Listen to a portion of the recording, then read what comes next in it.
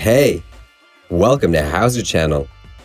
In today's video, we will show you how to put a box around an equation in Word.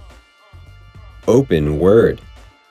First, we will add equation. Go to Insert tab and click on Equation. Tools panel will open. Click on Accent and select Boxed Formulas from the list.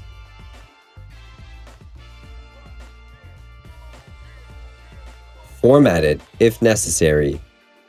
Enter the equation you need inside of the box. That's it. Thanks for watching the video. Please like it and let us know if you used any of our tips and tricks. Subscribe to our channel. We upload new tutorials every day. See ya!